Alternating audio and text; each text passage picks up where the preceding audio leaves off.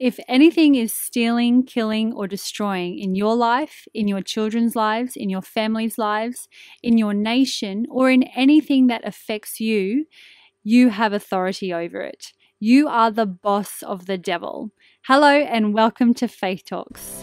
I'm your host, Emily Preston, and in these podcasts, we will be discussing how to practically apply the principles found in the Word, or how to be a doer of the Word, so that you can start seeing more of the manifestation of God's grace in every area of your life.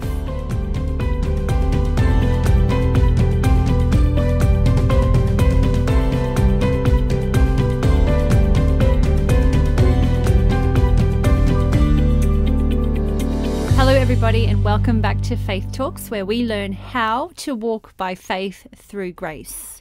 Today I'm so excited about what I have to teach you. I've been spending a lot of time developing the notes and the outline for this teaching, and every time I think I'm prepared to go ahead and record it, the Holy Spirit gives me more and more things to add to it. So I'm not going to rush through this topic. I'm going to take my time. I really want to spend as much time as I can teaching you everything that I've learned about this topic and not rushing through anything. And so there's going to be quite a few episodes to do with this topic, but I really believe that I've gotten everything, that all of the important things that I need to out of this topic to teach you, and the Holy Spirit will fill in the blanks. And of course we can talk about the Word forever, but what I'd like to teach you today is about your authority. So the authority of the believer. And I've actually titled this podcast, You're the Boss Over the Devil, because we have to change the way we see ourselves. And when we see ourselves as being in charge, as over the things that are trying to steal, kill, and destroy from us, it's all about recognizing and having a revelation of our position. And so what I'm going to teach you is where our authority comes from, when we got our authority, who and what we have authority over, how we become fully persuaded of our authority, and how we exercise our authority. So hopefully each of these points covers all the main things that we need to know. And this teaching actually ties in with my previous episodes titled, Is God Really in Control? And if you're interested in listening to those, they're episodes 29 to 31, where I teach about the sovereignty of God and is God really in control? And you can't talk about the believer's authority or God being in control separately from each other. They're very much tied in with each other, God being in control and the authority of the believer. So a lot of the things I'm going to mention today may overlap, but there are so many new things and so many amazing, awesome points that I'd like to bring out for you. And the reason that I really got enthusiastic about teaching this topic is because of a Facebook post. And normally I don't get into any discussions or debates on Facebook because, revelation of the Word has to come from the Holy Spirit. It doesn't come through debating and arguing over things. It comes because the person has to have a revelation of the Word. Flesh and blood do not reveal these things to us. It's by the Spirit. So normally, as I said, I don't get into discussions and debates, but I saw a Facebook post from a very well-known, very prominent minister, and this person has an enormous following, and the post that they put on their Facebook page said, "Find a resting place in God and His sovereignty. We do not control anything." And really that, it was like I got punched in the stomach. Find a resting place in God and His sovereignty. We do not control anything. And I thought that couldn't be farther from the truth. And so I did answer. I put a little comment on there, which I probably shouldn't have, but I thought this person is influencing so many people. And there were so many replies to that post saying, yes, amen, forwards, tagging people in that. And I just thought, man, no wonder people live downtrodden lives that are just full of misery because they think that God is in control of everything. They don't think that they have any say in what goes on in their life. They leave the outcome up to God. They want to remain in a passive position, asking God to do things instead of realizing that God has given them full authority over the things that come to steal, kill, and destroy. And so I put a very nicely, I hope, worded comment up on that post, and some people were supportive of it, but the majority of people were very angry at what I had to say. And I used scripture. I didn't just pull things out of the air. I actually backed everything I set up with scripture, but it was borderline abuse. I was called a heretic and all kinds of things. I suppose I'm in good company because Jesus was called a heretic.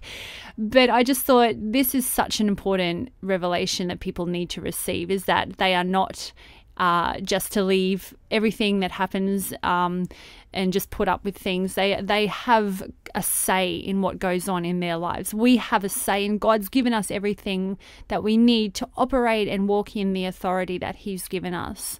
And so that really spurred me on to record this podcast and discuss this topic. So I know that you're going to learn so much from it, as I did when I was studying this out.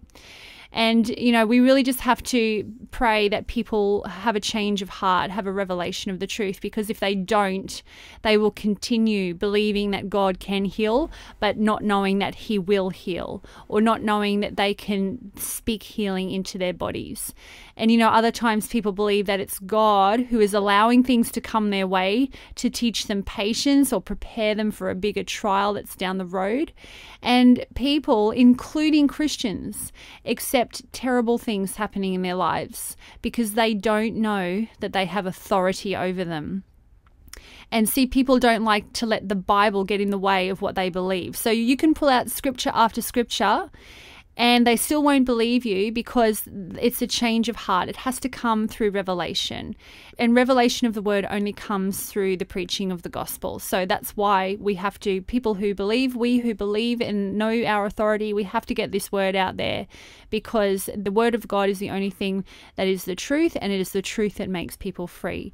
It says in John 10:10 that the thief comes not, but to steal, to kill, and to destroy. But Jesus said that He came that we might have life in abundance to the full until it overflows. That's black and white. The thief is the one behind anything that is stealing, killing, and destroying.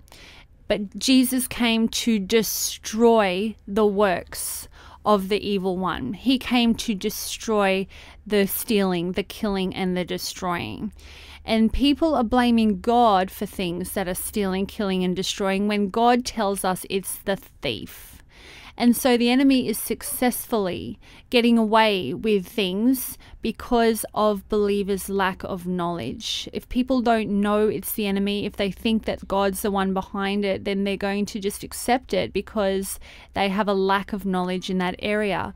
And that's mentioned in Hosea 4 verse 6. It says, "My people perish through lack of knowledge." My people, my Christians, my believers, my children perish because they don't know who they are in Christ Jesus, and they don't know what God has given them by His grace. And so that is why it is so important to renew our minds to the Word, because it's the Word that tells us who we are and what we have through the finished works of Jesus. And most importantly, the Word tells us about our authority. See, everything we receive from God has to come through us. It doesn't just fall on us like apples off a tree. It has to come through an act of receiving.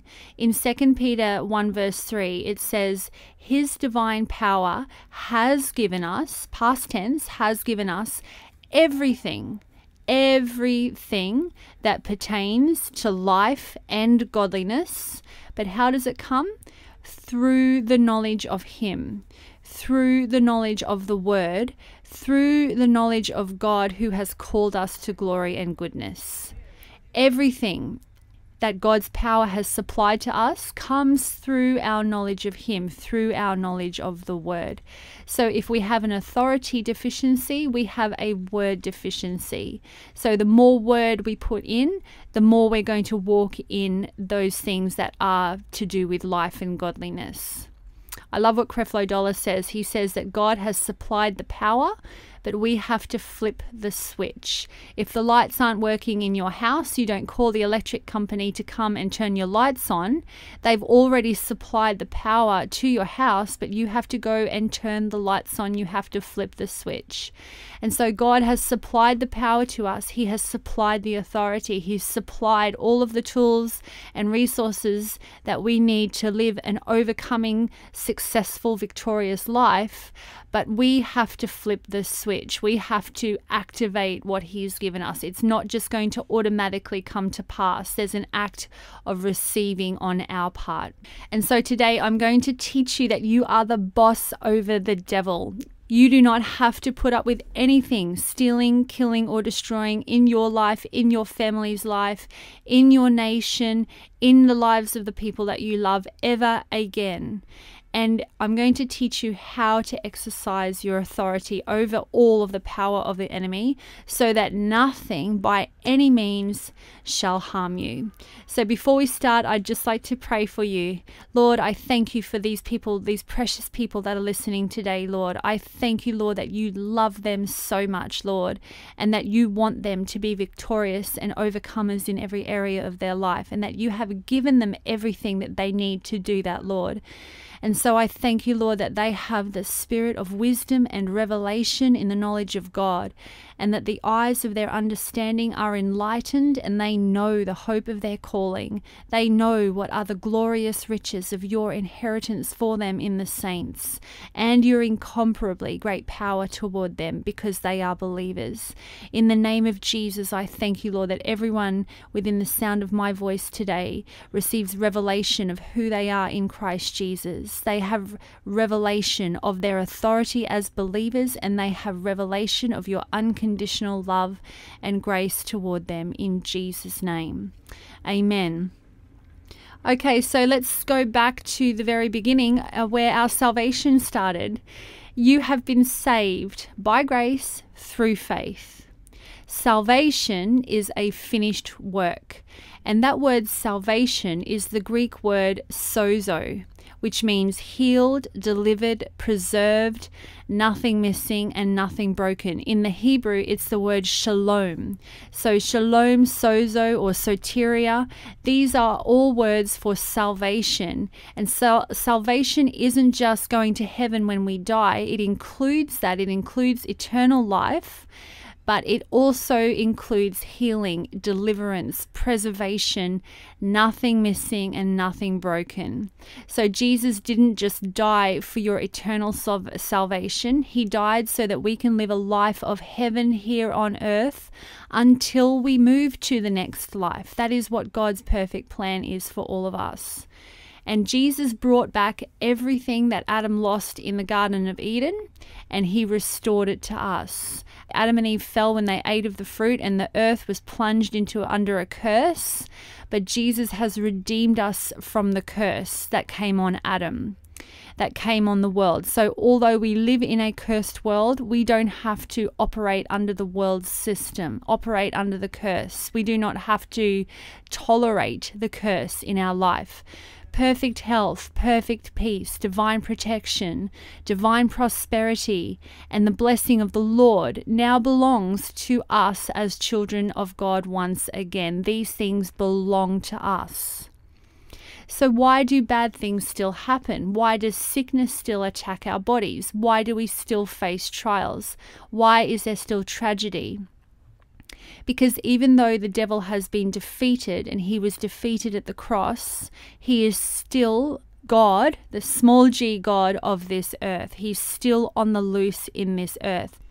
And he will remain on the loose in this earth until Jesus comes back. But God has given us all of the tools, all of the resources necessary to take authority over him and put him in his place when he tries to steal, kill, and destroy from us. And I'll give you an example of this, and I've used this example before, but it's the best example I can think of, and that is that in our country, so for example, in my country of Australia, there are laws in place that forbid people from stealing, from killing, from rape, from murder, from any kind of criminal acts, there are laws in place. There are written laws that state that those things are illegal and that there is a penalty for people who break those laws. There are harsh punishments that are the consequence for people breaking the law. But does it stop people from breaking the law? No. There are criminals who are out there who are stealing, who are killing, who are raping, who are murdering, who are committing crimes because they don't have any regard for the law. And so the country of Australia, the government of Australia, has delegated law enforcement officers, the police. They are the people who are designated with authority to enforce the law. So if someone is caught breaking the law, they have the full backing of the government of Australia to enforce the law, to arrest that person, to bring them in and put them in jail, and to enforce a punishment that fits the crime. And they are the law enforcement officers. They are the people who have the full backing of the government, the full authority. The government doesn't come and enforce the law in every particular situation themselves. They have delegated people to enforce the law and maintain order and discipline in this nation. And it's the same with us. The enemy is still breaking the law, even though there are laws in place that say that sickness has been defeated, that he cannot steal, kill, and destroy in our lives. It doesn't stop him from trying. Okay, so that's why God has designated us law enforcement officers. He has delegated authority to us so that if we catch the thief trying to steal, kill, and destroy, we can arrest him and we can come down on him with the full force of the law, the word of God, and we can forbid him from operating in our lives because we have the backing of the government. We have the backing of heaven itself, of God, of Jesus, that have given us this authority, that have delegated us as law enforcement officers, and we have their full backing to enforce the law in our lives and to arrest anything that is trying to steal, kill, and destroy from us. So, but the thing is, it's only people who know their authority, who know that they have delegated authority from heaven, who will walk in that authority and who will arrest the thief. People who don't know their authority will just let him get away with it. They won't arrest him. They won't stop him from doing it because they don't know that they can. They don't know what their rights and their privileges are. And that again is why it's so important to learn and to get a revelation of our authority. And once we have a revelation of authority over these things, we will never again tolerate anything less than God's best in any area of our lives. In Luke 10:19, it says, "Behold, I have given you power, authority to trample on snakes and scorpions and over all of the power of the enemy, and nothing shall by any means harm you." That's why God has to give us authority over all of the power of the enemy, because he doesn't want anything by any means to harm us, but he has to give us the authority so that we can stop it. One of my friends, Darren, he had been suffering with back pain for about 20 years as a result of a car accident. You know, and most people would just think, oh, well, this is just something that I have to live with for the rest of my life. You know, painkillers, physio, adjusting their life to accommodate this back pain. But Darren got a revelation of his authority, and he spoke to that back pain and he said, "You get out, you do not belong to me, in the name of Jesus." And he enforced his authority, his God-given authority over that back pain, and the back pain left. And Darren's been free of that back pain ever since because he got a revelation of his authority. And you can listen to his full testimony in episode 32 of this podcast. But again, God has given us the authority because he does not want us to have to tolerate things that are stealing, killing, and destroying from us. So let's talk about where our authority comes from. Where did we get our authority? Well, we were created to have authority. That was God's plan from the very beginning. He said in Genesis 1 verse 26, "Let us make man in our image, after our likeness, and let them have dominion over the fish of the sea, over the fowl of the air, over the cattle, over all the earth, over every creeping thing that creeps upon the earth." God said, "Let us make man in our image, after our likeness. Let them have dominion." We were created to be just like God. We have the same dominion that God has in our jurisdiction. He's given us jurisdiction over this earth. This is where we have dominion and authority, just like God does over the universe. And that word dominion is the Hebrew word rodor, which means to dominate, to have rule over, to reign over, and to tread down. So God gave dominion, authority, rule, and reign over everything in the earth to man. Now notice, he did not give man authority and dominion over each other, but he gave us dominion and authority over everything in the earth. Everything that moves, breathes, creeps, flies, walks over the earth, swims, we have been given authority over it. Do you know that God fully intended for Adam to take dominion over that snake? When that snake came to tempt Eve, Adam was there with her. He was standing by her. And God had just finished giving him dominion and authority over everything in the earth. But he didn't take his authority over that snake. He let the snake talk to Eve and talk her into eating the fruit. And then he ate the fruit when Eve offered it to him. And then what happened? Adam did what people have been doing for thousands of years. He blamed God. He blamed God for the mess that they got into. He blamed God for Eve eating the fruit and offering it to him. And he said to God, "It was that woman you gave me. It's your fault. It was the woman you gave me."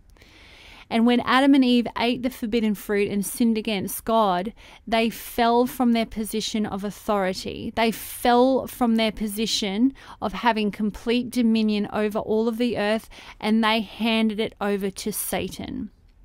And Satan became the God, small g, of this world, and now he has authority and dominion over the earth. And you may ask, well, why didn't God just fix everything right there and then? Why didn't he just, kill Adam and drown Eve and start all over again? Because God cannot go back on his word. In Psalm 89 verse 4, he says, "My covenant I will not break, nor alter the thing that has gone out of my lips." People say that God can do anything, but he can't. He cannot go back on his word. The whole universe is upheld by his word. If he was to lie even once, the whole of the universe would fall apart, because he cannot lie. He cannot go back on his word. God had created man in his image and his likeness. He had given him dominion and authority over all of the earth. So in essence, God's hands were tied. He couldn't just go and say, "Well, no, I didn't really mean that. Hang on a sec, you messed up.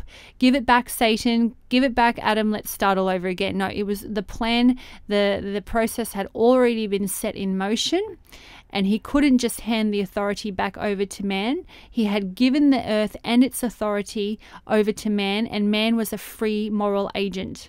He had a choice, and he chose to sin against God, and in doing so, he handed his authority over to Satan. And God could not violate his word. He couldn't just take man's authority off Satan and give it back to him.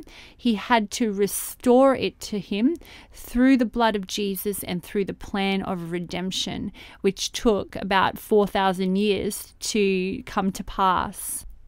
So man had lost his authority. He had given it over to Satan, and now Satan had authority and dominion in the earth because man had given it to him. And so let's have a look at when our authority was given back to us. When Jesus came to the earth as a man, as a sinless man, he took the sin of the whole world when he went to the cross. Then he went to hell and he took back the keys of death and hell. Now, I'm not going to go into a broad teaching on this particular topic. I'm just summarizing. But basically, I want to bring out that he triumphed over Satan and he made a show of him openly. He conquered him and he took back the authority he had stolen from man. And after he did that, he was resurrected from the dead and he ascended into heaven. Now in Ephesians 2 verse 4, it says that God, who is rich in mercy, because of his great love with which he loved us, even when we were dead in sin, he made us alive together with Christ. He made us alive together with Jesus, because by grace we have been saved, and raised us up together and made us sit together in the heavenly places in Christ Jesus. So we were raised up together with Jesus, even though we were dead in sin, even though we were dead in our trespasses. He raised us up together with Jesus and made us sit together with Jesus in the heavenly places. And Hebrews 8 verse 1 says that Jesus is our high priest and is seated at the right hand of the throne of the majesty in the heavens. So Jesus is now seated at the right hand of the throne of God, of the majesty in the heavens, and we are seated together with him. Now, the right hand of the throne of God is the center of all the power and authority in the universe, and it was given to Jesus after he died, went to hell, and was resurrected. Jesus was placed in that position of authority and power. And when God raised Jesus up, he raised us up with him. We now sit together with Jesus.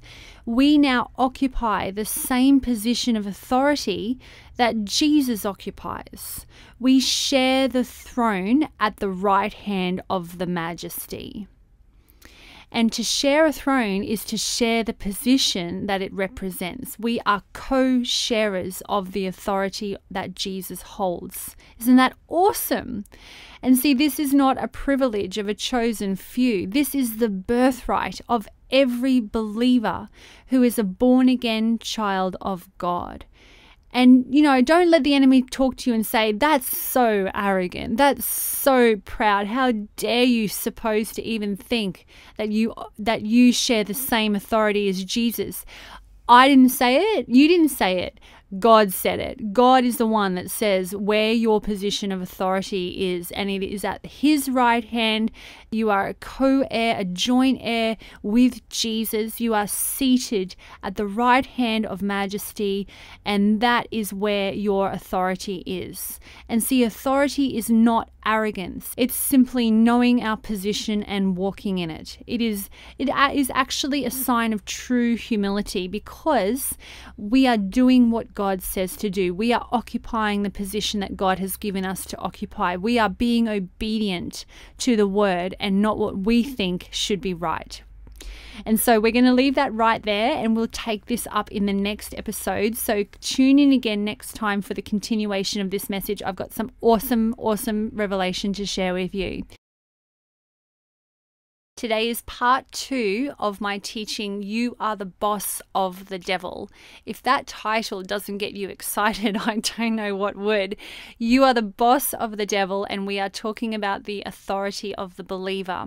Now, last week we laid the foundation of why we need to know our authority, why we need to walk in our authority, and we talked about where our authority was lost. And we started talking about where our authority was restored to us. So today we're going to continue on, and I encourage you to go back and listen to part 1 if you haven't already heard it already, because it is a segue into what we want to talk about today.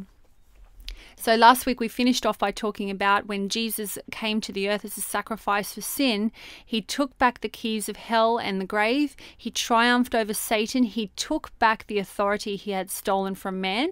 And then he was resurrected. And when he was resurrected, in Ephesians 2 verse 4, it says that we were made alive together with Christ. And we were raised up together and made to sit together in the heavenly places places in Christ Jesus. And we are now seated at the right hand of the throne of the majesty in heaven. And the right hand of the throne of God is the center of all of the power and authority in the universe. And it was given to Jesus after he died. And now we share the same position of authority as Jesus do. We are seated with him in heavenly places. We share that throne. We share the position that it represents. We are sharers of his authority. Now, this is not a literal position. We are not literally seated in heavenly places, but that is a figurative position. For example, the Queen of England, she occupies the throne of England, but she isn't always physically seated on that throne. But no matter where she is, she represents the authority and the position that she occupies. So she may not be physically seated on a throne. She's still the Queen of England, whether she's actually sitting on the throne or whether she's in bed or whether she's walking down the street or whether she's going to the supermarket, which I know she never probably does. But if she was to go to a supermarket, she would still be the Queen of England because of the position that she holds. And so we are not physically seated in heavenly places with Christ Jesus. However, that is the position of authority that we now hold. And so let's talk a bit more about when we were given our authority. If we go to Luke chapter 10, in Luke chapter 10, the 72 had just returned to Jesus and they were full of joy. And they said, because even the demons are subject to us in your name. And they were amazed and they were full of joy. And what does Jesus say to them? In Luke 10:19, he says, I saw Satan fall from heaven like lightning. Behold, or look, I have given you power to trample on snakes and scorpions and over all of the power of the enemy, and nothing shall by any means harm you. Now that first word power, behold, I have given you power to trample on snakes and scorpions. That first word power is the Greek word exousia. And it actually means delegated authority, jurisdiction, and mastery. And the second word power is where it says over all of the power of the enemy. That is the Greek word dunamis, which means force, might, ability, and strength. That word dunamis is the same power that comes upon us when we receive the Holy Spirit. We receive power when the Holy Spirit comes upon us. So what Jesus is saying in essence is that, behold, I have given you exousia, I have given you delegated authority, jurisdiction, and mastery over all of the force, might, ability, and strength of the enemy, and nothing shall by any means harm you. So we have been given delegated authority, jurisdiction, and mastery over all of the power of the enemy. You know, a policeman can't physically stop a speeding car with his hand. If he walks out into traffic and holds his hand up, he doesn't brace himself for the impact of the car and physically force it to stop. But he has delegated authority given to him by the government of the country. And when he holds up his hand, the speeding car has to recognize the authority that he represents and has to stop when he tells it to stop. He doesn't physically stop the car, but the car has to stop because of the authority and the jurisdiction that that policeman represents. And see, we don't have physical power over the enemy. We don't wrestle with the enemy in like physical combat, but we have delegated authority. And the enemy has to recognize the authority that we represent, and he has to obey us because we have been given delegated authority over all of his force, his might, and his ability. So nothing that he can do can supersede or go above the delegated authority that we represent and that we hold. That same word exousia, which means delegated authority, jurisdiction, and mastery, is used in Matthew 10 verse 1. And it says in Matthew 10 verse 1, when Jesus had called unto him his 12 disciples, he gave them power. That's that same word, exousia, delegated authority, jurisdiction, and mastery against unclean spirits, to cast them out, and to heal all manner of sickness and all manner of disease. Notice that Jesus does not tell us to pray and ask God to cast out the devil, to heal the sickness and the disease. It says that we are to cast them out.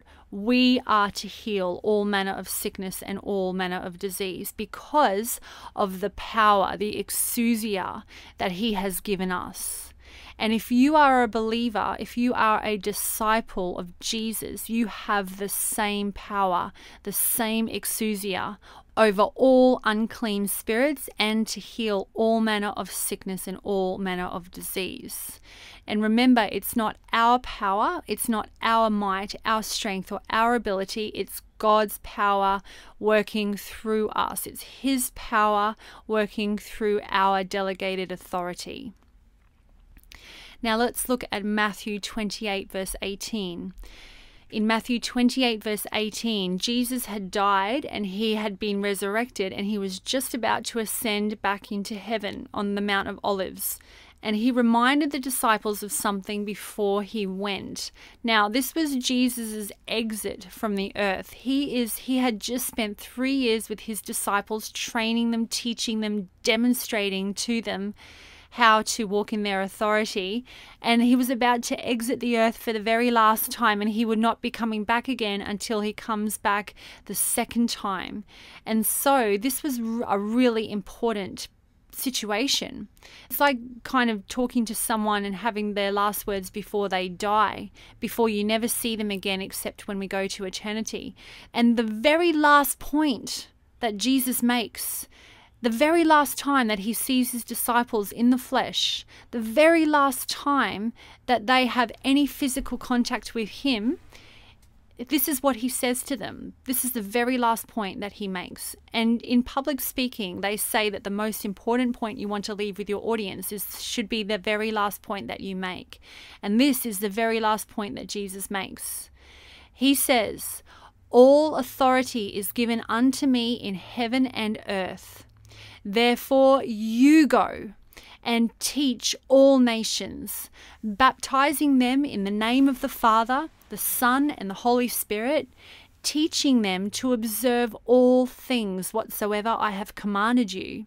And lo, I am with you, even to the end of the earth. Amen."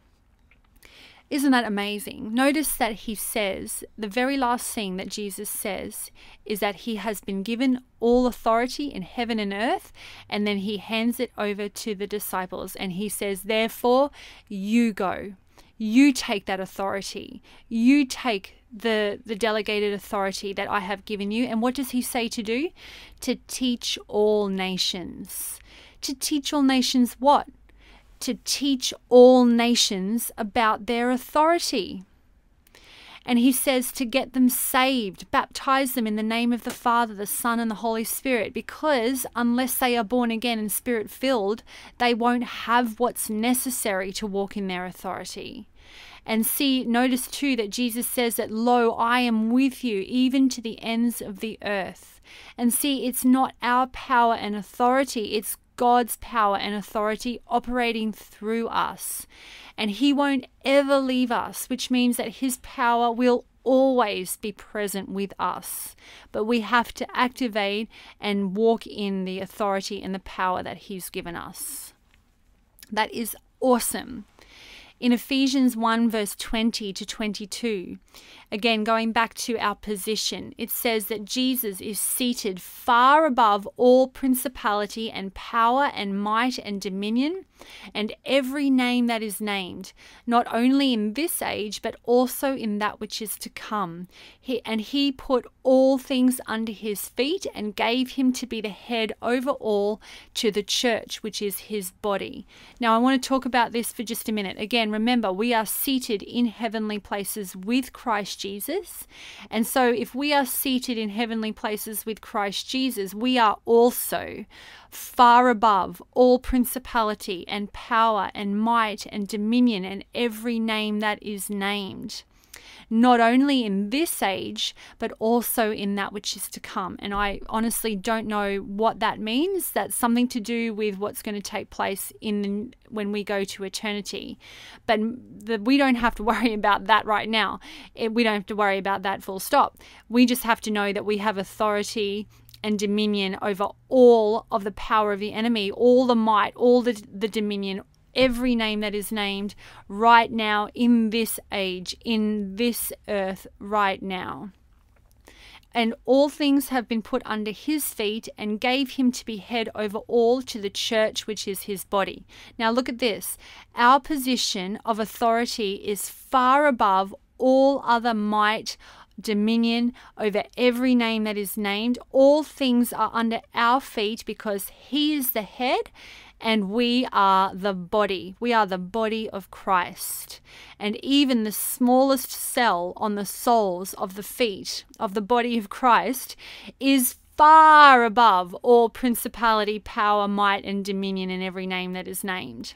Even the smallest, even if you think that you are the most insignificant, unimportant cell on the bottom of the feet of Jesus, you are still far above all of the power of the enemy, because of the position that you hold with Jesus. Jesus is the head of the church, and we are his body. But guess what? The head cannot do anything without the body.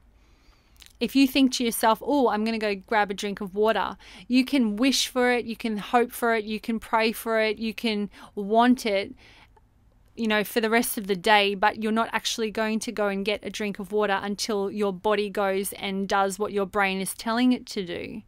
And see, that's the same thing. Jesus is the head of the church, but he as the head is wholly dependent on his body for the carrying out of his plan. The head, Jesus, is always speaking and always sending impulses to the body, to us, the church, but it's up to us as the church, as his body, to turn those impulses into appropriate action. But it cannot be turned into appropriate actions by the body except through the members whose minds have been renewed and who know and recognize those impulses and then act on them. Jesus, the head, is constantly sending instructions to his body, but unless the body is operating and functioning as God intended it to, things won't get done. How should the body be operating and functioning? Well, Matthew 10 verse 7 gives us the answer, and he says, as you go, preach this message. The kingdom of heaven is near. So first of all, preach that the kingdom of heaven is near, and heal the sick, raise the dead, cleanse the lepers, and drive out demons. That is how the body should be functioning and operating. We should be preaching the kingdom of heaven. We should be healing the sick, raising the dead, cleansing the lepers, and driving out demons. Our job is to preach the gospel and to show and to prove by signs and wonders following the truth of the word of God. And notice that he said, you do it. He said, you heal the sick, you raise the dead, you cast out devils, you cleanse the lepers, you preach the gospel. God needs you.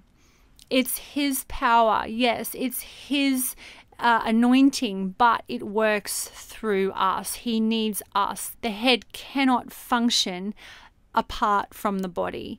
The head, Jesus, he wants all men to be saved. He wants all people to be healed. He wants all the dead to be raised. He wants to cleanse all the lepers and drive out all demons. The head is constantly sending impulses to the body to do these things, but it's the body's job to carry it out. We are the channels through which God's power flows. That's so good. Again, guys, that is why we need to have a revelation of our authority, because then we will be operating and functioning properly as the body of Christ, and we will do what God wants done in this earth.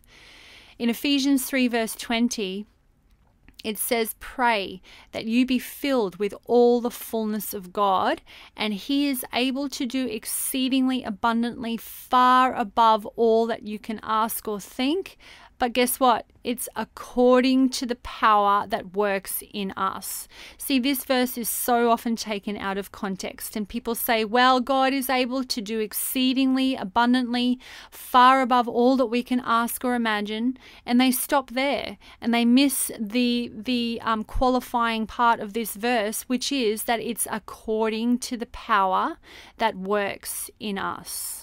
He can do exceedingly abundantly, far above all that we can ask or think, but it's according to the power that works in us. If there's no power working on the inside of us or through us, God can't do exceedingly abundantly, far above it. Do you know that the mightiest power that God has is the power that raised Jesus from the dead? The same power that raised Jesus from the dead, or raising the dead power, is on the inside of us. But if we don't work the power, God can't do exceedingly abundantly above it. He cannot violate His word. Jesus expects us to operate in the same power and authority that He operated in, healing the sick, raising the dead, casting out devils, speaking to storms and winds, feeding multitudes. The works that Jesus did, we should also be doing, and even greater works than those. And that's from John 14 verse 12. So we have to get a revelation of our authority, and we have to start walking in the authority that God has given us. Let's have a look at some examples of people who knew about authority and who walked in their authority. Obviously, Jesus. But you know, Jesus was God, but while He was on the earth, He was 100% man. Jesus came and did the signs and wonders and performed the miracles, not to show us what He could do, but to show us what we can do. Because He was operating and functioning as a man in the earth who had been filled with the Holy Spirit, and He was showing us how we should be walking and operating. And do you know that nobody was able to touch Jesus until the time came for Him to lay down His life? There were times when the crowds were so mad at Jesus that they tried to stone Him and tried to push Him off cliffs. But what did He do? He simply walked through them. He was operating in His authority. And even when it came time for Jesus to die, when it came time for Him to be crucified, He voluntarily went to Jerusalem and He laid down His life. They didn't kill Him. They didn't murder Him. He laid down His life because He knew what God had called Him to do, and He did it willingly. They didn't take His life from Him. He laid it down because He was a man who operated and functioned in His authority. Now let's look at another example in Acts 3 verse 1. This is a story that's probably very familiar to you, but this is where Peter and John went up to the temple to pray. And let's just read this passage. It says, "Now Peter and John went up together to the temple at the hour of prayer, the 9th hour. And a certain man, lame from his mother's womb, was carried, whom they laid daily at the gate of the temple, which is called Beautiful, to ask alms from those who entered the temple. Who, seeing Peter and John about to go into the temple, asked for alms. And fixing his eyes on him with John, Peter said, 'Look at us.'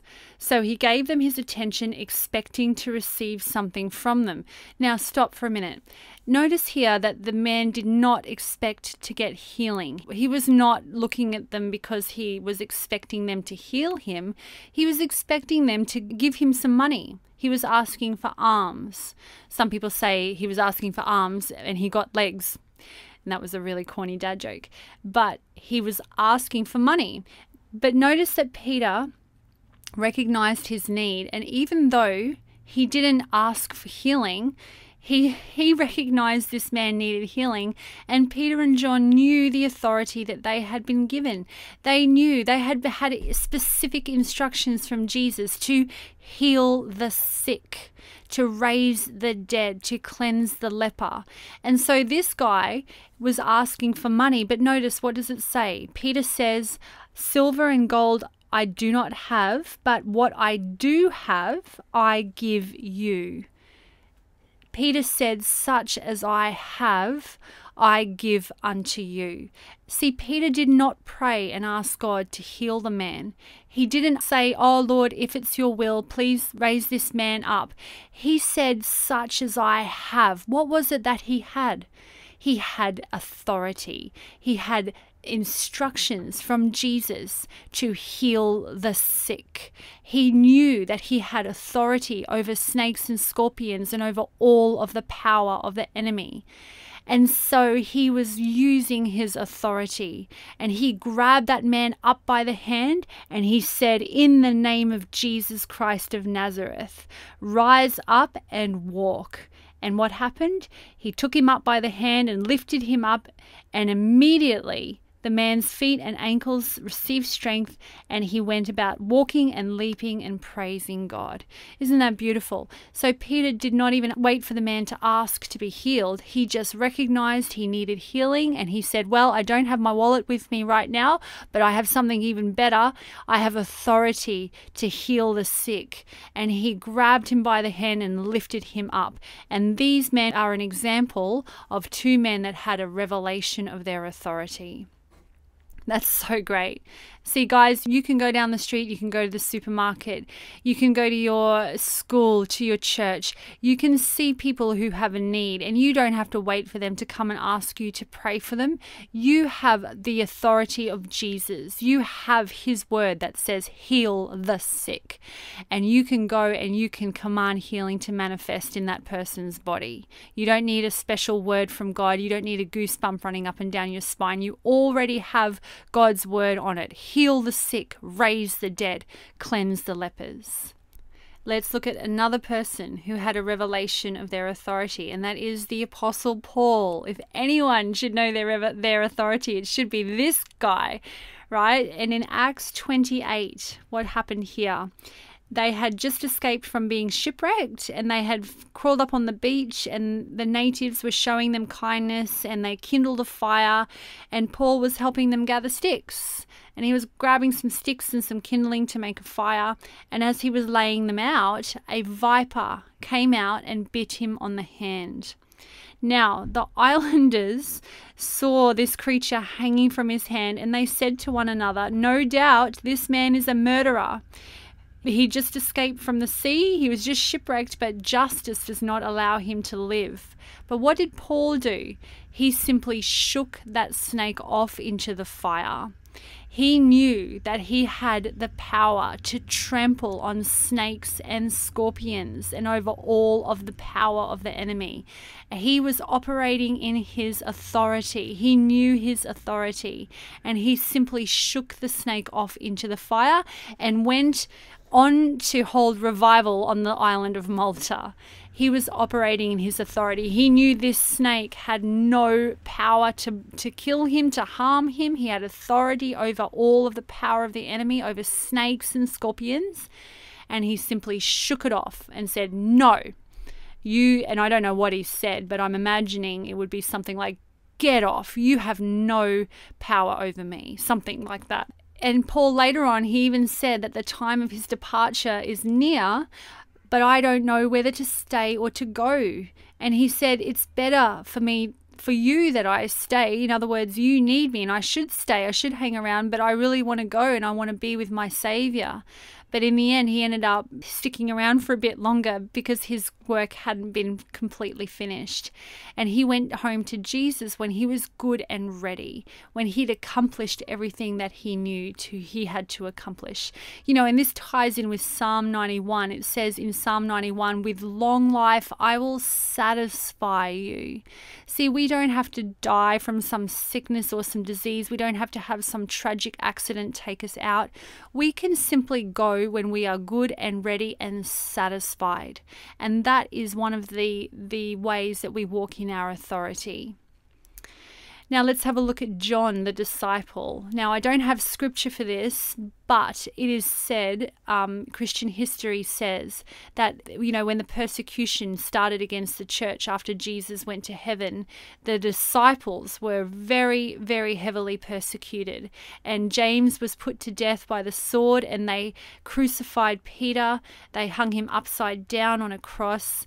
And the disciples and the church came under tremendous persecution. But John, the disciple, who was, supposedly the one that Jesus loved, or who was the one that Jesus loved, and who was probably one of the closest to Jesus, they couldn't kill him. And he had to be exiled on the island of Patmos because they couldn't kill him. Again, I don't have scripture for this, but historians and experts say that they even tried to boil him in oil, and they pulled him up and he was still alive, just sitting there going, well, thanks for that. Good on ya. Try again. And so they couldn't kill him. And so to get rid of him, to shut him up, the Roman emperor exiled him to the Isle of Patmos. And that is where he got the revelation. And so John, again, was another disciple who knew his authority and refused to allow anything to kill him because he knew that he didn't have to put up with it. And the last example that I want to discuss a bit more in detail of someone who knew their authority, who had a revelation of authority, is the centurion. Now, this is also a commonly, recounted story from the Bible, in Matthew 8, verse 5, about the centurion. And I'll just read this bit to you because I want to point out some really awesome things here. The centurion, Jesus had entered Capernaum, and a centurion came and pleaded with him and said, "Lord, my servant lies at home, paralyzed and in terrible agony." "I will go and heal him," Jesus replied. The centurion answered, "Lord, I am not worthy for you to come under my roof, but just say the word and my servant will be healed." Now listen to this. "For I myself am a man under authority with soldiers under me. I tell one to go and he goes, and another to come and he comes. I tell my servant to do something and he does it." When Jesus heard this, he marveled and said to those following him, "Truly I tell you, I have not found anyone in Israel with such great faith." Now, usually the point that's brought out in this passage is say the word only and my servant will be healed. And Jesus marveled at that faith because he knew that he only had to speak the word and his servant would be healed. Now, I agree with that, but this is what I believe the Holy Spirit showed me. This man, the centurion, Jesus marveled at his faith because he said, "I am a man under authority with soldiers under me. I tell one to go and he goes, and another to come and he comes. I tell my servant to do something and he does it." And see, Jesus marveled at this man's faith because he had a revelation of authority. He said the reason that Jesus could speak the word only is because he tells a person to do something and he does it. He tells another person to do that and he does that. And he was commanding his soldiers and servants with the authority that had been delegated to him by Caesar. And he recognized that Jesus was operating under authority that had been delegated to him by God. And all Jesus had to do was speak the word only, and the sickness would have to leave his servant. All he had to do was speak the word and expect his command to be carried out. And this is because of his authority. And Jesus marveled at the centurion's faith. He said, "Wow, I have not experienced such great faith in anyone in Israel," because he had a revelation of authority. And I personally believe that a revelation of your authority is the highest form of faith that we can operate in. As a parent, you could drive your adult children everywhere in your car, but ultimately you want them to grow up and start driving themselves, right? And I believe that God's best is not for us to live from miracle to miracle. His best is that we grow into full maturity of the faith and begin doing the same works that Jesus did and greater. And we don't need someone else to lay hands on us or pray for us. Because instead of being dependent on someone else for our miracle, we know that we have all of the grace, everything that we need to operate in complete dominion over the enemy, and that if anything tries to harm us, we can deal with it directly along with the power of the Holy Spirit that is operating through us. Now, I'm not saying that there's anything wrong with asking somebody else to pray for you. There is nothing wrong with having someone lay hands on you and agree with you. Nothing at all. I promise you, I don't mean that. But what I do believe is that God wants us to get to the point where we know we are so fully persuaded of our authority and dominion over all of the power of the enemy that if anything tries to harm us, we simply go no, and we refuse. We operate in authority and dominion over that thing, and we deal with it on the spot directly. And that is why I believe Jesus marveled at this centurion's faith, because the centurion realized that all he had to do was say the word. Just say the word. I don't need you to come and lay hands on him. I don't need you to come and pray with him. Just speak to that sickness and it has to go, because you are a man that is under authority the same way that I am under authority. That's awesome. There's a book called The Authority of the Believer by a man named John A. McMillan. And in this book, I quote, he says, "A believer who is fully conscious of the divine power that is backing him up, and therefore of his own authority, will face anything that is from the enemy without fear or hesitation." Isn't that awesome? Well, we're going to stop right here and take this up next week. Today is part 3 of my teaching, You're the Boss of the Devil, and we're talking about the believer's authority. So if you haven't listened to the first 2 parts of this message, of this teaching, I strongly encourage you to, because we started off by talking about why we need to know our authority. And we talked about where our authority comes from, when were we given authority, and when authority was lost, and when it was restored to us. And then I finished off last week by talking about some examples of people from the Bible who knew their authority, who had a revelation of their authority. And the quote that I finished last week off with was from John A. McMillan in his book, The Authority of the Believer. And I'll just read that again to you because it's awesome. He says, "A believer who is fully conscious of the divine power that is backing him up, and therefore his own authority, will face anything that is from the enemy without fear or hesitation." And so remember, it is not our power, our might, our ability that we are operating in. We are representatives of the authority that God has given to us. We are seated in heavenly places with Christ Jesus. We are co-sharers of the throne of authority that he holds, the position of authority that he holds, and he and I and we are far above all principalities, all power, all might, all dominion, and every name that is named. So that is the position of authority that we hold and we represent. And so therefore, because all of those things are far below us, under our feet, then we can face anything that is from the enemy, anything that tries to steal, kill, and destroy from us without any fear, without any hesitation, because we know the divine power that is backing us up. Here in Australia, we have these birds called plovers, Plover. And I don't know if you have them elsewhere in the world, but these particular birds, they build their nests in fields. So you might get a large patch of grass or a large field or something, and they build their nests in the grass and they lay their eggs and hatch their chicks in the grass.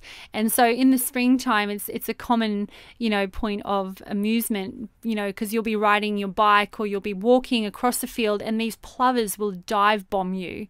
And they don't actually hit you, but they come pretty close and they can be pretty intimidating, and they are protecting their chicks. They're protecting their eggs. And so, to steer well clear of certain parks and certain fields because there's a plover there or a plover's nest. And one day I was taking a walk and I watched this scenario unfold in front of me, and I saw this hawk, and a hawk is a bird of prey, and it was trying to get to the nest of this plover. There was some chicks there, and I watched this hawk, and it was, doing its usual tactics of, trying to swoop down and trying to land and kind of waddle over to this plover's nest. And you should have seen this plover. It was going absolutely psycho at this hawk, and it was screeching at it and flapping its wings, and it was rushing at it, and this hawk just kind of kept backing away and looking quite, stunned at the fury and the ferocity of this plover. And eventually the hawk kind of flapped its wings and took off in the air, but the plover didn't stop there. It took off after this hawk, screeching at it, flapping its wings, and just chased this hawk off. And it was gone. And, God spoke to me through that. And he said, the enemy comes to steal, kill, and destroy. He roams about as a roaring lion, seeking whom he may devour. But we have to say, no way. We have to realize that we have authority and that there is no way we are going to allow him to steal, kill, and destroy from us. And this plover chased off this hawk that, by the way, was bigger than it. It was tougher looking than it. It had, longer talons than it. It had a more powerful beak and everything than this plover. But this plover had the attitude of, you are not going to steal my kids. You are not going to steal my eggs. And it chased this thing off because it had full confidence that it was not going to allow this hawk to steal from it. And see, the enemy will sometimes try and convince us that things are big and scary and they're too big to overcome. But when we have a revelation of our authority, we will have the attitude of, I don't care what you throw at me. You are not going to steal my health. You are not going to steal my kids. You are not going to steal my peace. You are not going to steal my family, my finances. And it doesn't matter how big or how threatening something might look, you are simply not going to let it because you know your authority. So now I want to talk about how do we exercise our authority. Okay, so we know that we have been given authority. We know that authority has been restored to us. We've learned about our position in Christ and our position of authority that we now hold with Jesus. But now, how do we exercise our authority? So again, it's all very well to know that you have something, but we have to be doers of the word. We have to put into practice the things that we have and use the tools and the weapons that God has given us. Okay, so now let's look at what God has given us so that we know how to operate and exercise our authority. Number one, the Word of God. God has given us His Word. God's Word is His will. God's given us His Word so that we can find out and know what His will is and we can enforce it. And the scripture I'd like to look at is 2 Corinthians 10, verse 3 to 6. 2 Corinthians 10, verse 3 to 6. And in this verse it says, "For though we walk in the flesh, we do not war after the flesh or according to the flesh.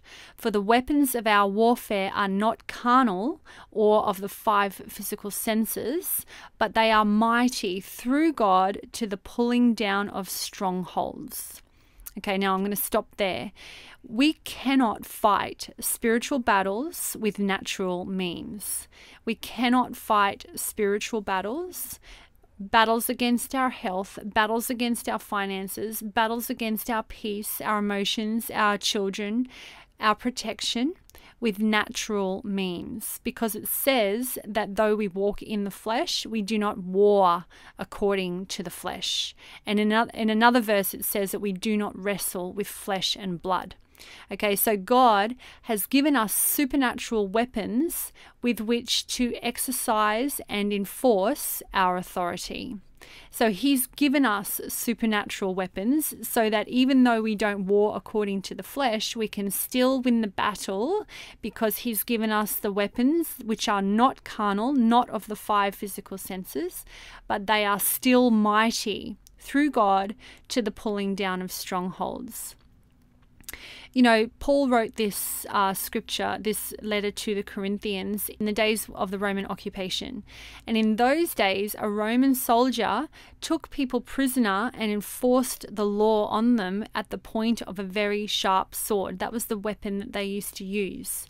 And see, we fight spiritual battles with the sword of the Spirit.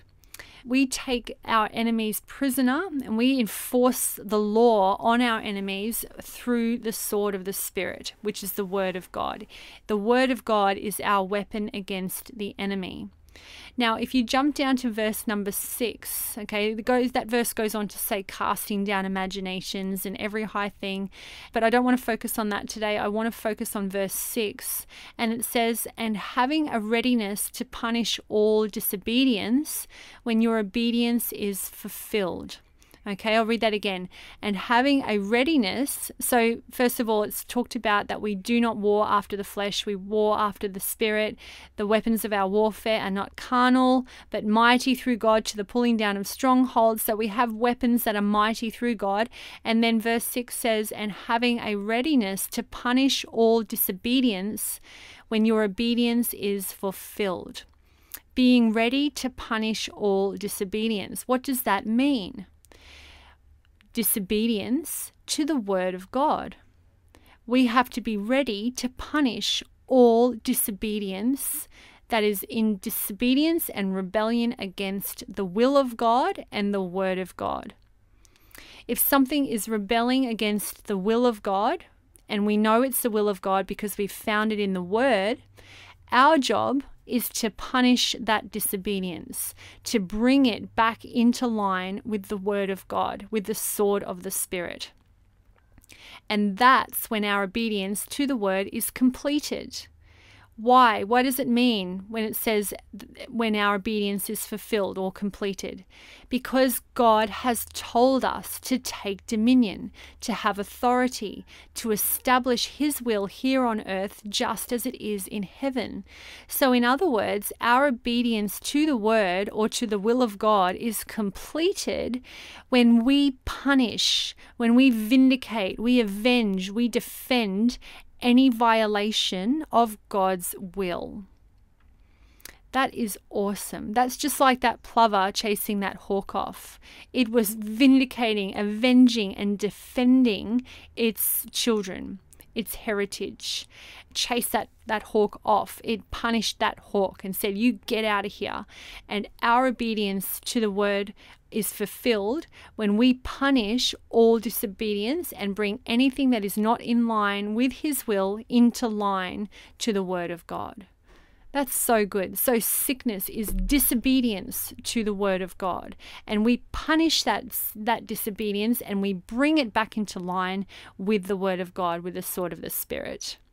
And poverty is in direct disobedience to the Word of God, because God's Word says that you will prosper in all that you put your hands. So you punish that disobedience and you bring it back into line with the will of God, with the Word of God, by the Word of God. You know, Jesus was a good example of this when He was tempted in the desert. When the thoughts and the suggestions came, He answered it with, it is written. When the thought came from the enemy, turn these stones into bread, He answered it with, it is written. Man does not live by bread alone. And He punished that disobedience with the Word of God, and in doing so, He Himself was being obedient to the Word. I hope that makes sense.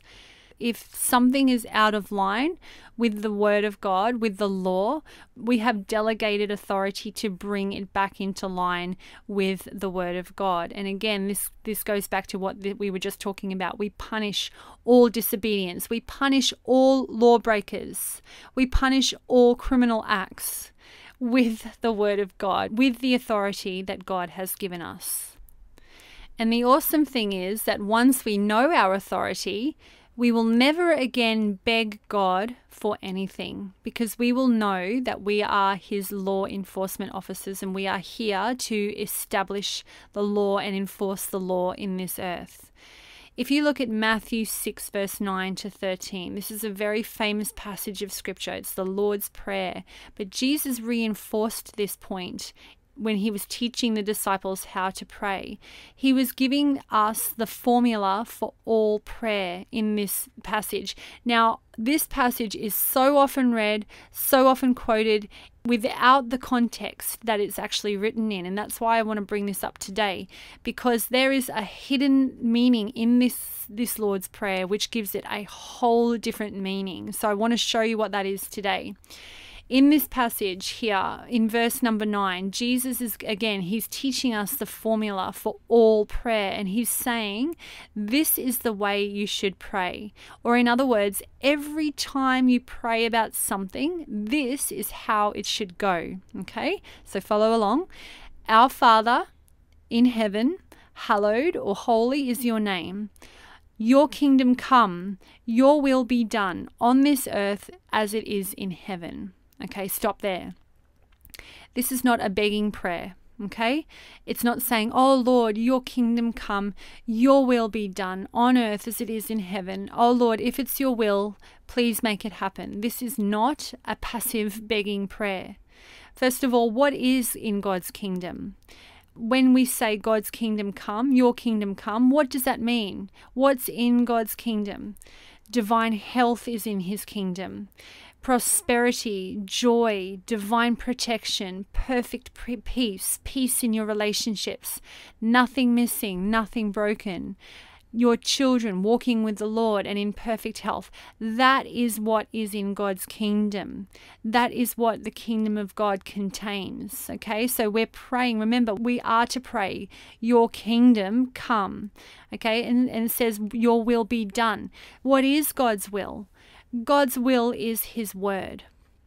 Every promise that you can find in the Word of God is God's will for you. God does not have a will for you that is apart from His Word. He doesn't have His Word and then a whole separate will. His Word is His will. So if you want to find out what God's will is for you, you go to His Word. But I promise you, the entire will of God for you is that you prosper and be in health, even as your soul prospers. And that's from 3 John 2. So that's a summary of God's will for you. But you will find promises from God throughout the Word of God that are specific to every single need that you could face in your life. That is God's will for you. His will for you is a life that is abundant, full, and overflowing. But God's will does not automatically come to pass. And that is why He tells us to pray, your kingdom come, your will be done. Why does His will not automatically come to pass? Because there is a thief that comes to steal, to kill, and to destroy. And again, that's why God needs us to walk in our authority and establish His will here on the earth, which is why Jesus told us to pray this way every time. Now, let's look at the next part of this verse. This is really, really important. He says to pray, God's kingdom come. Now, the way that this prayer is usually prayed is, oh Lord, your kingdom come, your will be done on earth as it is in heaven. However, if you look at the meanings of these words, the word come, thy kingdom come, thy will be done, the word come is the word ekomai. It's a Greek word, ekomai, which means to come in the imperative sense. Now, imperative simply means an authoritative command. Isn't that awesome? So when we say God's kingdom come, we are giving an authoritative command. And that word be done is the Greek word gnomai, which means come into being, become, come about, or happen. Okay, so contrary to the way that this prayer is usually prayed, this is how we are to pray the Lord's Prayer. O Father who art in heaven, hallowed or holy be your name. God's kingdom come. God's will be done on earth just as it is in heaven. In other words, healing come, healing be done. Peace come, peace be done. Whatever is contained in God's kingdom, come. Whatever is contained in God's kingdom, be done on this earth just as it is in heaven. And Jesus says we are to pray this way every time. And this is one of the ways that we are to exercise our authority. That is so, so good, isn't it? And see, that's why we have to rightly divide the word of truth, guys, because God's word does not contradict itself. Every single word that is in the word of God backs up the principles that are found in the word. So he's not going to say to pray a begging, pleading prayer in one part of the Bible and then to use your authority in another part of the Bible. We have to be students of the word, and we have to rightly divide the word of truth. And so we won't be able to enforce God's will here on the earth unless we know what his will is. And that's why he's given us his word. His word is his will. We can't establish his will unless we know what his will is. And we have to go to the word, find out what the word says, find out what his will is, find out what the rules are so that we will know when they're being broken. And then we can establish and enforce God's will in this earth when we know that it is being broken.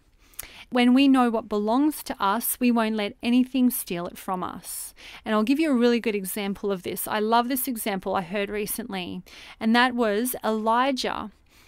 Elijah, the prophet Elijah, was a man who was just like us. He had the anointing of a prophet, but that doesn't matter because we all are anointed.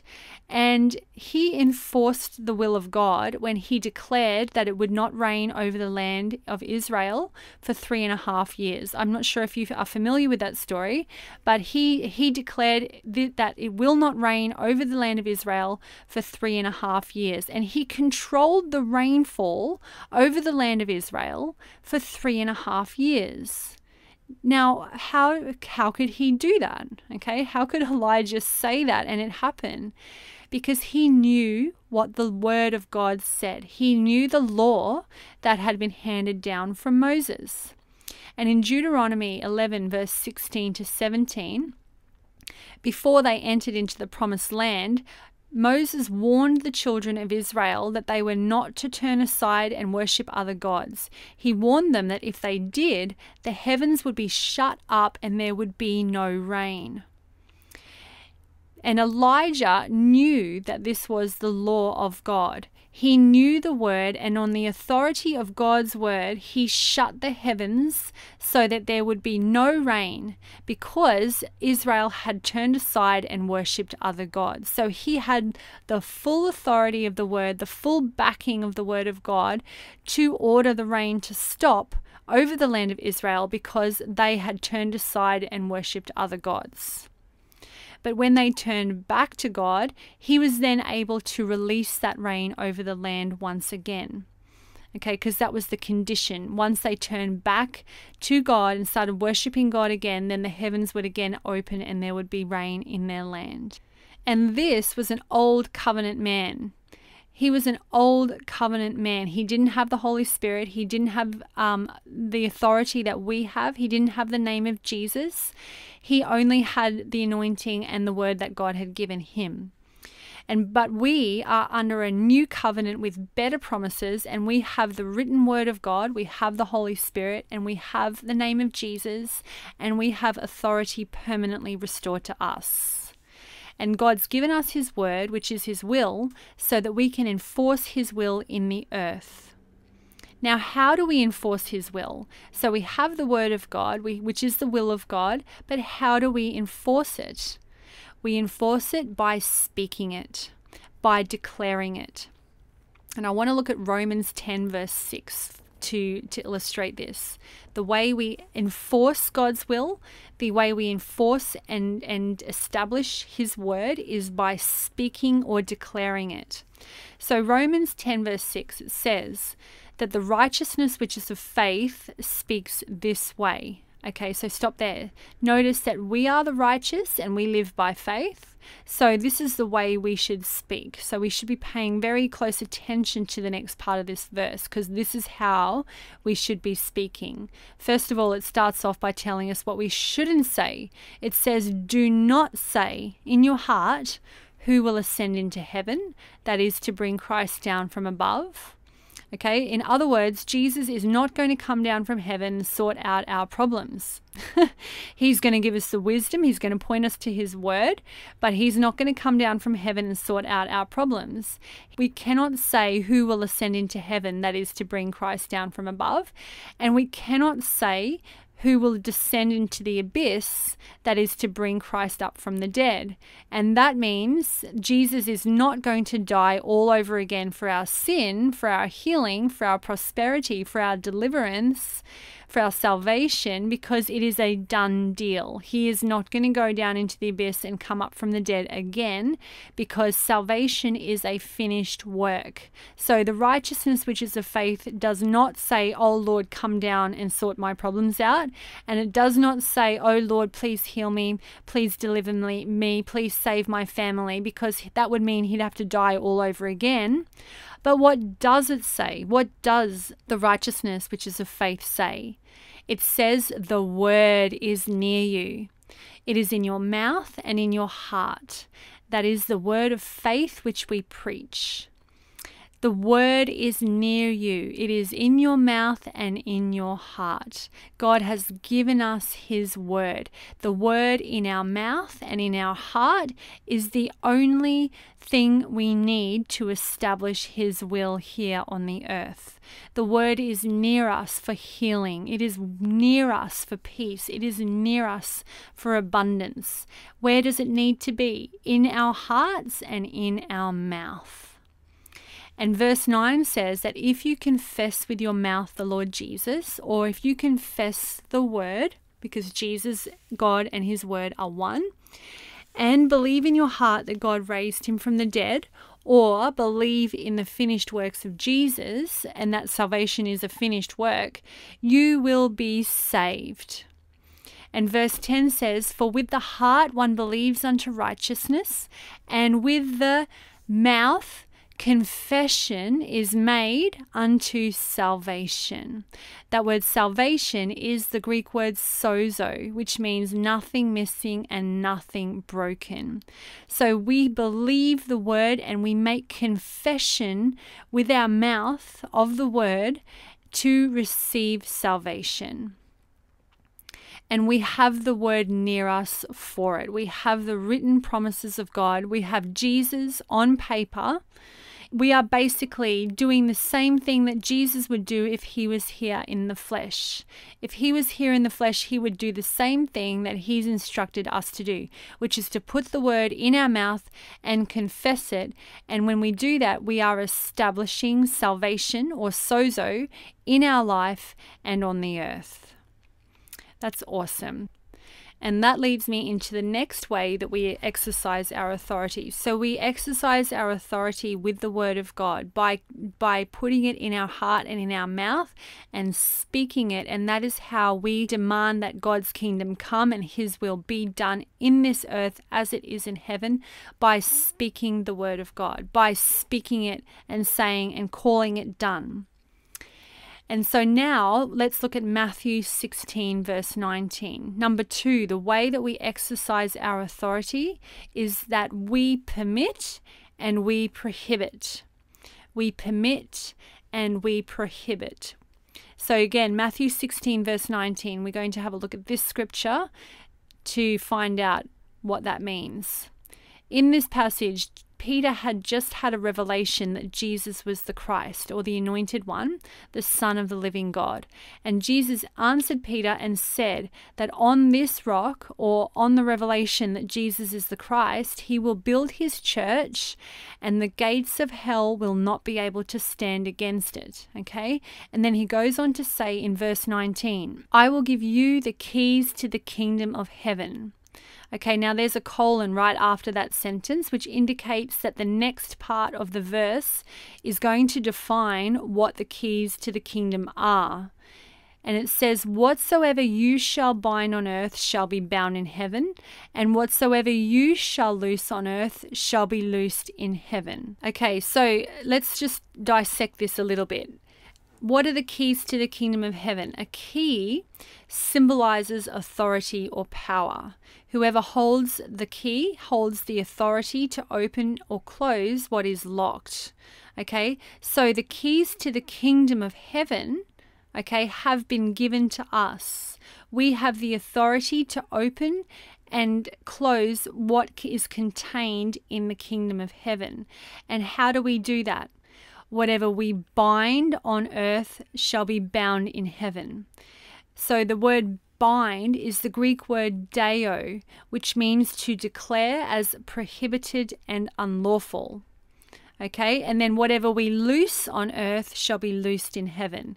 That word loose is the Greek word luo, which means to release what has been held back, to destroy or put an end to. So what Jesus is saying is that whatever we bind or whatever we declare as prohibited and unlawful on earth shall be declared prohibited and unlawful in heaven, or God will add his agreement to ours and deploy the resources of heaven to back us up. And whatever we release, whatever we loose, destroy, put an end to, shall be released, destroyed, and have an end put to it in heaven. Or God will add his agreement to ours and deploy all of the forces of heaven to back us up. And this is the keys to the kingdom of heaven. That is so, so good. If you've ever seen any movie set in wartime, you'll have seen maybe scenes where the officers in the military, they phone through to headquarters and they say, the enemy is advancing through the east side of the country, send air support. Now, the general of the army or of the military does not come down to the battlefield and give orders to the men on the ground. He delegates authority to his officers to make decisions, and he supplies all of the resources needed to back that decision up. Whether it's, tanks or planes or weapons or ammunition, whatever is needed, he supplies the resources, but it's up to the officers on the ground to make the decisions and to tell him what's needed. So when the officer radios through and says, send air support, the general gives the order for air support to be deployed to back that decision up, even though he is not physically there on the battlefield himself. And see, God has delegated authority to us. We are, again, the law enforcement officers here on the earth. We are responsible for overseeing what's going on here in the earth, in our own lives, and binding and loosing as necessary, prohibiting and declaring unlawful, or releasing and putting an end to whatever is going on here on earth as necessary. And God will back us up with all of the resources of heaven based on those decisions. He will command angels to intervene. He will cause divine appointments and divine connections to happen. He has already released his anointing for healing, prosperity, and all of those kind of things through the finished works of Jesus. He will deploy all of the resources of heaven that are necessary to back up the decisions that we make. However, he needs us to do the binding and the loosing first, and then he can back us up. I'll give you an example. A couple of weeks ago, it was late one night and I walked outside. I heard this commotion going on outside, and I walked outside and I could see two men fighting on the other side of the street. And these guys were going to kill each other. The cursing, the fury, the ferocity of what they were doing. I just knew that this was a really potentially horrible situation, and they were fighting. They had their hands around each other's throats and they were scuffling. And I just thought to myself, this is an opportunity for me to exercise my authority. And in fact, I had literally just been studying this topic out. So I was, it was right in my face right at that moment.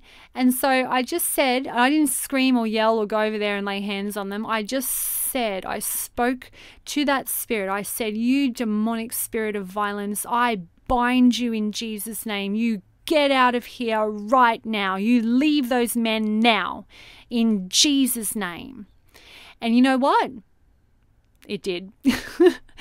And the men, they dropped their hands and immediately. It didn't take 5 more minutes, 10 more minutes. They stopped fighting and they turned around and they yelled a few curse words at each other over their shoulders as they walked away, but they walked away and that was the end of it. And see, notice that I had to make the first move. God knew what was going to happen. He could see those men fighting, but he could not intervene. As the head, he knew what needed to take place, but he needed his body. He needed me. He needed someone on the ground to exercise and operate and walk in their authority in that situation so that he could deploy the resources of heaven to back up my decision. Now, I don't know what happened in the supernatural, and I don't need to know. All we need to know is that when we speak, we expect things to be carried out.